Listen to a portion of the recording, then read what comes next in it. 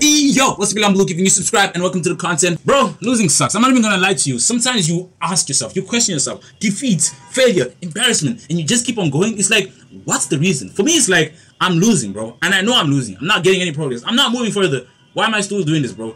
Sometimes it's just like, I want to win, bro. Like, it doesn't matter how many times I lose.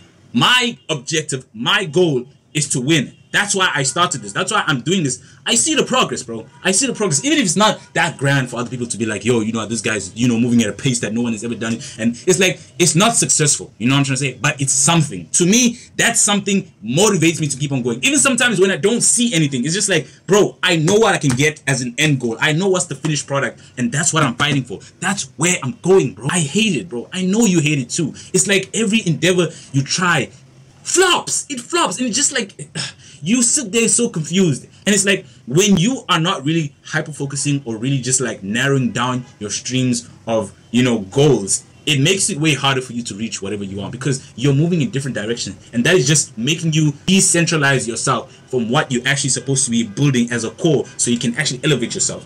And it sucks, bro. Because sometimes you feel like this is gonna work, and this is gonna work, and this is gonna work. This is not making as much progress, so I'm gonna focus on this because they say there's a bigger and higher success rate on this. And then this is also not moving as fast as I thought, so I might actually do this. So maybe if all of them worked, or if I try all of them, maybe one might work out for me. And that's just not how it works, bro. You gotta continuously fail down one road until you reach that position of success or progress, because it sucks, bro. It's like there's no way to sugarcoat success, bro. There is no way for me to say, bro, if you just follow this and this, you're gonna get it. Everybody's story is different, and that's what you need to realize. Even the people on the internet who tell you, like, I'm not saying don't listen to them. I'm not saying don't take down their notes and don't take down their methods and techniques. All I'm saying is that they had a different story from what you're gonna achieve. So when you don't get the same results in the same period of time with the same circumstances and what case may be, bro, just realize that that is not for you, or the fate that God has curated for you or created will be much longer, will be much more complicated, will be much more confusing. It doesn't matter where you get help from. It doesn't matter where you get assistance from. It's just going to be different. It's going to be difficult.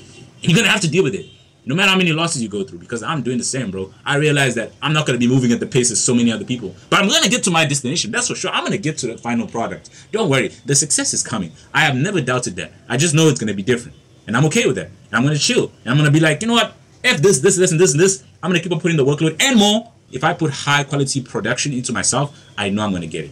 And I hope you too. So, hey, the success is going to hurt.